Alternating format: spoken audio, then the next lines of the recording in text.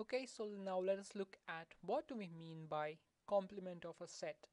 Well, to put it in a funny way, complement simply means a set telling everything else except myself. That's what a set thinks about. That's what we mean by complement. So, to put it in another perspective, the complement of a set is a set that consists of all the elements except the set under consideration. That is what we mean by a complement of a set. Now let's look at how do we define the complement of a set in mathematics. We would say that for a set A, its complement is defined as A tick, and this, you should look at this sign over here, this tick. So this is how we define A complement. So the complement of a set comprises of all those elements which are not present in it, but they are present in the universal set. So it's like everything except me in the universe comprises of the complement of a set, that is me. Okay, now how do you represent that? Using a Venn diagram. So this is what we saw. So we have this A complement, everything in the universe except the set itself. And if I look at this, the whole universe is contained within this rectangle. Okay, so everything within this universal set that we are looking at, and that would be this part here.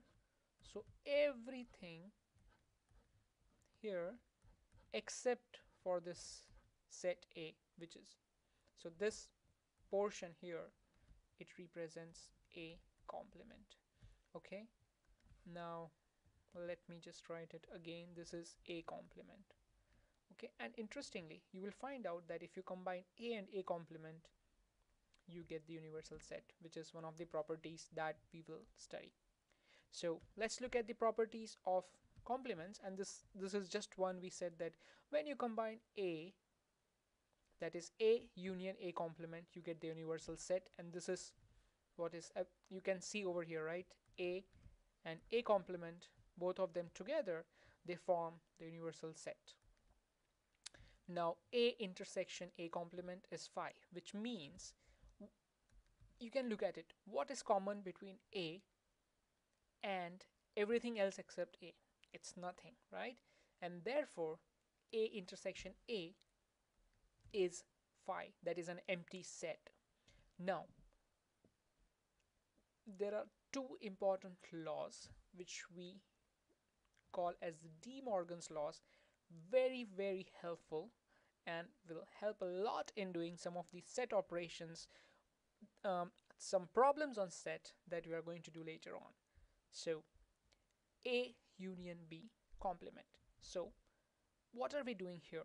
On the left hand side, we combine two sets. Okay, we are combining two sets, that is A union B, forming a new set, and then we are taking the complement of that new set. Okay, that's what we are doing. Now this operation of taking a union and then taking the complement of that union is the same as the intersection of the complement of the individual sets, right? So instead of doing this, that is doing A union B and then taking its complement, if you were to take the complement of A and the complement of B and find out the common elements between the complements, you would get the same result.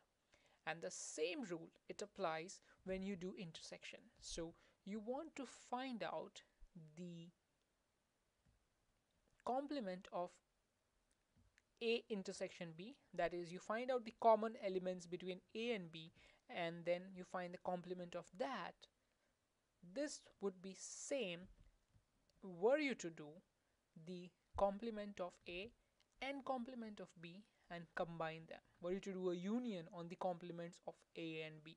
Now these are very important laws. In fact, it would be a good exercise for you to try to understand these using the Venn diagrams. It's a good exercise. and helps to internalize these laws. Okay, the other part is if you take the complement of a set of a complement, that is, you have a complement and then you take the complement of that, you get the set again. Just try to think about this intuitively. So you have this set A, the complement of this is A, and what would be the complement of this one? It has to be this set itself, and that is how you get this part. Now the complement of a null set is a universal set, and the complement of the universal set is the null set. So this was about complements, and now we will proceed to look at some problems that involve these operations that we have seen.